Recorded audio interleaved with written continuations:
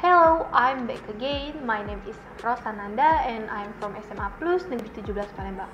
Actually, this video as usual is assignment from my teacher, but I hope this video might be helpful for you to understand the materials about wave behavior.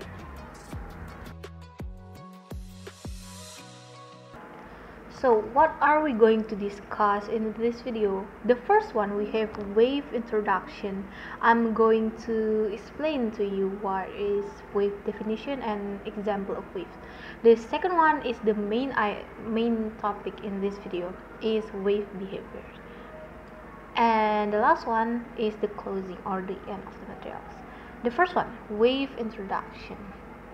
I'm sure you all have heard this word, but do you know what exactly is wave?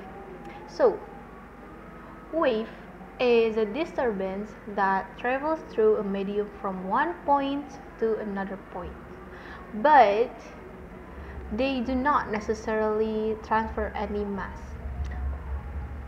The example of waves such as wave sound or maybe ocean wave.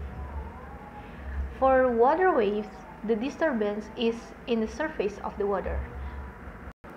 An example of which is the disturbance created by a rock thrown into a pond, or maybe by swimmers splashing the water surface repeatedly.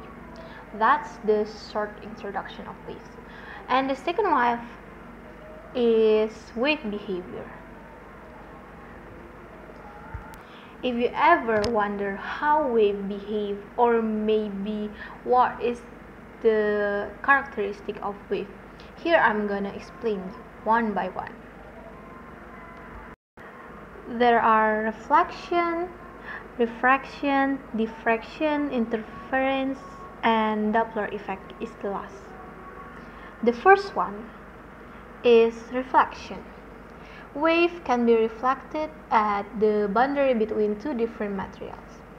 Reflection is when waves bounce off an object. It's including the sound and light. The reflection of sound causes echoes. Sound waves are reflected by hard flat surface like a wall, and this is why we get the echoes. In the law of reflection states that the angle of incidence is equal to angle of reflection, or in the simple way, the origin waves are equal to its reflection. For example, if light ray hits a surface at 40 degrees, it will be reflected at 40 degrees too. We're moving to the next behavior, refraction. Refraction is the change in direction of wave as it passes from one medium to another. Refraction is caused by the wave's change of speed. The speed of wave depends on the properties of the medium through which it travels. For example, sound travels much faster through water than through the air. When a wave enters at an angle a medium through which its speed would be lower, the wave is bent toward the perpendicular.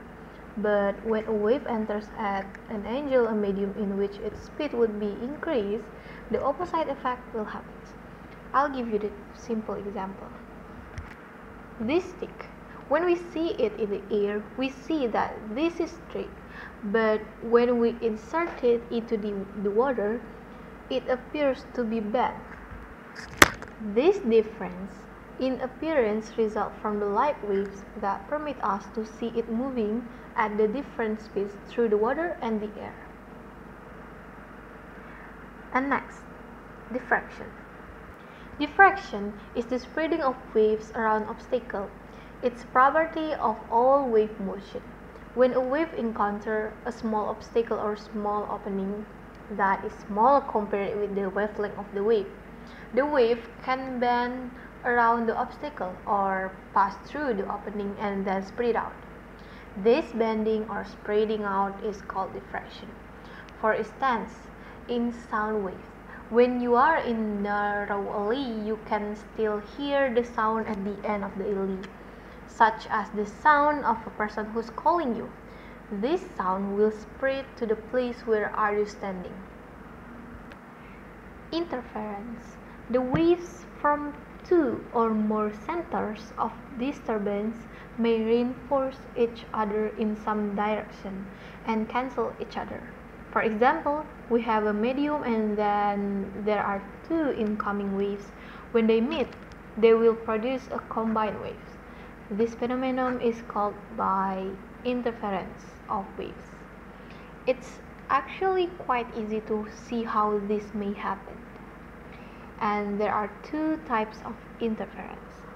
Those are destructive interference and constructive interference. What is that?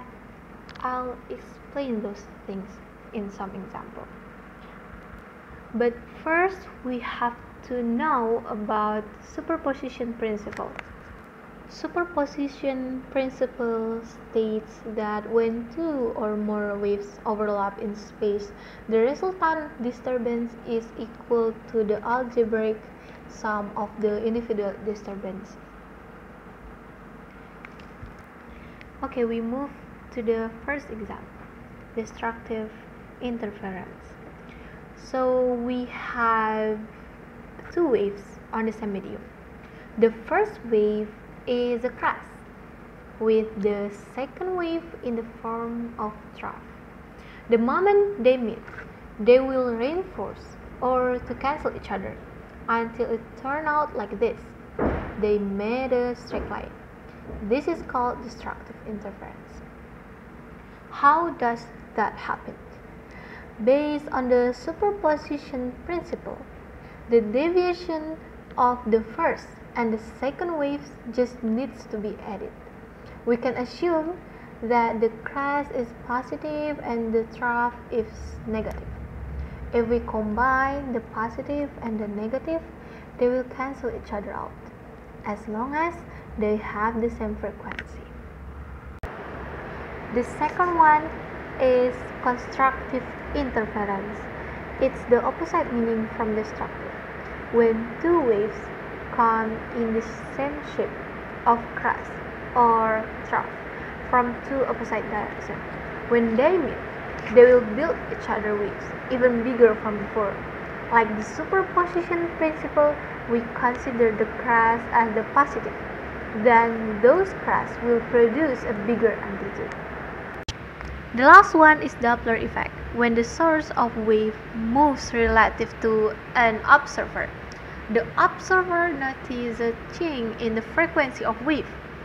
This change is called the Doppler effect. Consider a source emitting a wave such as a light or sound of frequency v moving away from an observer at velocity v.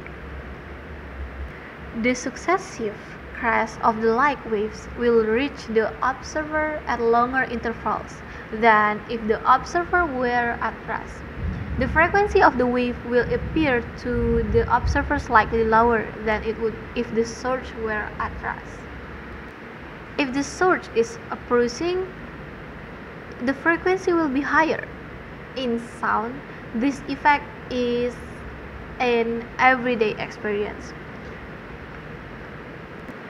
For example, when the ambulance that is sounding its siren moves towards a person who is standing on the edge of the road, the sound will be heard even higher.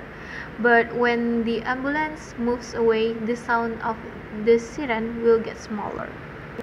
And here, the end of the material. Those are the wave behavior explanation of mine. I apologize if there are some mistakes in my wording. Thank you very much for watching. I hope you liked it. Have a nice day or night everyone. Goodbye.